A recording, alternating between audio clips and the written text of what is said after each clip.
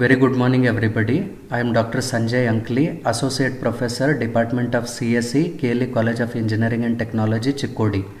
In today's class, let us see what is algorithm, what are the characteristics of algorithm, and what are the pseudocode conventions to design the algorithm. Now before we start with the definition, first let us understand what is this algorithm. Now see, this world is having full of problems. Now what IT people will do, or what computer science engineer will do, is he will try to solve those problems. To solve those problems, he is going to write a sequence of steps how he is going to solve it. Now this sequence of steps will later be converted into a code, maybe using C, C++, Java or Python coding. Then computer starts solving it. So he is going to design the algorithm, which is how he is going to solve it. Then later on he is going to create a code. This code will be used for lifetime to solve the problem. That is a need of algorithm. Having understood why we need algorithm, let us define what is algorithm. Algorithm is a finite set of unambiguous statements to perform a particular task. Now as I mentioned, there are two keywords here. Finite. If you are trying to solve a problem, whatever steps you are writing, they should be countable. Unambiguous means whatever steps you have written. For example, you may write 3 steps, 5 steps or 100 steps. Whatever steps you have written, they should be unique. It should not be duplicate one, right? Let us take a simple example. I have taken a very general example. Let us understand how to prepare a cup of tea. Step 1, on the gas stove. Very important. Without starting the gas stove, you cannot prepare tea. Step 2, keep vessel with a glass of water on stove for boiling. Step 3, add appropriate amount of sugar and tea powder. Step 4, boil it for 5 minutes. Step 5, pour half glass of milk and boil it for another 2 minutes. Last step, taste it, check if it is good. If it is good, serve it, or else repeat step 3 to 6 again. This is what we call it as algorithm. How many steps we have written? 6. You can see that 6 means it is finite. Whatever 6 steps we have written, they are unique. Step 1 is different, step 2 is different. We can see that we on the gas stove only once. We will not on it again and again. We will boil it only for 5 minutes. It is not that we boil entire day, right? So this is called as algorithm. Having understood what is algorithm, let us now move on and understand what are the characteristics of algorithm. You can see that here we have designed a small algorithm. We have written a small algorithm. Say algorithm, what it does is, it is going to read 2 integer numbers a and b. It performs addition of it and prints the result, right? So this is the structure of the algorithm. Now what are these now? Forward slashes. These we call it as comments. For documentation purpose, we write a comments, right? So there is nothing much special about these comments. You can see that this algorithm will have only 2 steps. One is sum equal to a plus b, and second one is print sum. That's it, right? So coming to the characteristics of algorithm, the first characteristics is, if you design algorithm should take at least one input and it should generate at least one output. It can take multiple inputs. It can generate multiple outputs, but at least it should take one input, generate one output.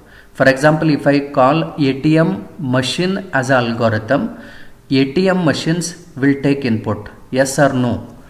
It will take a card, it will take a pin, it will take how much amount you want to withdraw, then only it will generate the output. How many outputs it generates? It will dispense the cash, that is the first output. What is second output? It may display the remaining balance of your account, right? So the first characteristics of algorithm is, if you design an algorithm, it should have at least one input, it should generate at least one output. Now coming to the second characteristics, what is that? Finiteness. As I mentioned, if you are trying to design an algorithm, you have to write a sequence of steps that are countable. You cannot write an algorithm which will not stop at all. Okay, so the only meaning of finiteness is I am going to give a solution with minimum or countable steps in the algorithm. That's it. Come to the third characteristics of algorithm. What is the third characteristics? Effectiveness. What is the meaning of effectiveness? If I write a statement, it is going to perform its work for sure, 100%. That is the meaning of effectiveness. Now, for example, I have written a statement sum equal to a plus b. I am 100% sure that this statement is going to add a and b and it is going to store result in sum. Okay, I have written print sum. With this statement, I am sure that it is going to display the content of sum. That is the meaning of effectiveness. Now coming to the fourth characteristics, that is definiteness. Definite means what? If I write a statement, it will definitely do its work. Effective means effectively it will do its work. Okay, so if I remove sum equal to a plus b, then the algorithm becomes incomplete. So this line is contributing its work to the algorithm. Print line, it is also going to contribute its work to the algorithm, right? So the last characteristics is whatever statements I am writing as a part of algorithm, they are unique. See, the first step is sum equal to a plus b, second step is print sum, both are different. Now having understood characteristics of algorithm, the most important part is how should I design the algorithm? If I want to write my own algorithm, how should I do it, right? So in the previous slide, I have already told you this is the structure of the algorithm. What is the structure now? I am going to start with algorithm, then I am going to give one name to it. What is the name of this algorithm? Sum. It is going to read a certain parameters. What are the parameters it has read? Int a, comma int b. Okay, then afterwards opening bracket, closing bracket, this I call it as block. Now inside a block there are three comments I have written. What is the input of this algorithm, what output it creates, what is the purpose of these two algorithms, right? So this is how I am going to write the algorithm. Having understood what is the structure of the algorithm, now let us see what are the conventions I can use to design the algorithm. The first one is if I want to write a comment, how should I write it? I'll just use 2 forward slash, you can see here. Okay, so whatever I write followed by these 2 forward slash till the end of the line, it will be treated as a comment. Next one, how I'll write a block. Block means what? What are the collection of statements I want to execute? So I can just use a C kind of block, curly bracket, opening bracket, closing bracket, curly bracket. So anything you write inside these 2 curly brackets will be called as blocks. Coming to the third one, identifiers. We all know what is identifier. It is a name given to the variable, function name or a class name in Java, right? So in our C program, we have 6 different rules to assign a name to the identifier. For example, if you are trying to give an identifier name, it should not be a keyword, it cannot start with a number, it should always start with a alphabet followed by any numbers. You cannot use special characters, right? All those rules hold good here also. Okay, so if I am going to define identifier, it starts with a letter. Data type I am not going to mention. Depending on what work it does, it is understood implicitly, right? Now coming to the fourth convention, compound data type. We all know array means I cannot store heterogeneous collection of data items.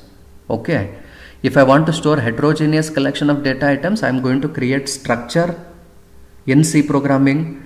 If you come to the C++ or Java, I am going to write a class. Okay, so if you want to create a compound data type, you can write something called as a record. How this record looks like, you can see here. It is just like a structure in the C program. I am going to write, see, this is a record. What is the name of the record? Node.